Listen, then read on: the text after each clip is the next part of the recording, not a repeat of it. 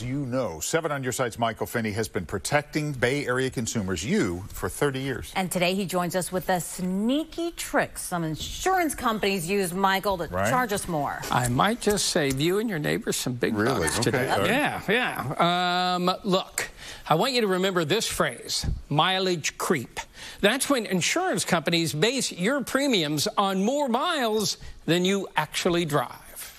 Nathaniel Epting got a big surprise when he opened his auto insurance bill. I looked at it and I was like, it's up about $400. That's because his insurer estimated he would drive more than he had been driving.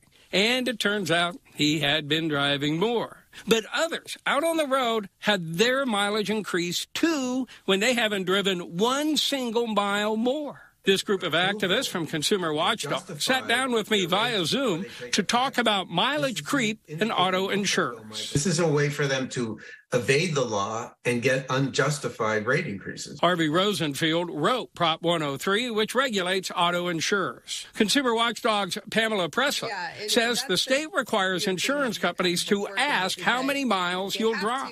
If you're a renewal customer, they have to at least ask you once every 3 years. And then the reg says that in the years that they're not providing, it says an insurer may, if not requesting updated information, either use the mileage figure from an expiring policy or a reasonable objective mileage estimate. And get this, the state allows many companies to just assume that every year there isn't self-reporting, their policyholders will drive an additional 1,000 miles. So what should you do? Every year, read your policy looking for how many miles they say you'll be driving. Urge every consumer to look at their policy every time they get that big packet of paper in the mail from their insurance company, because you never know what they're hiding. And if you find mileage that just simply isn't true, then challenge it.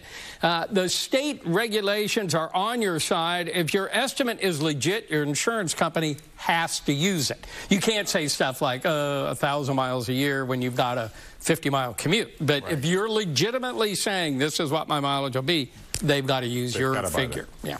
Okay. Right, so the state regulations are on your side, and so are you.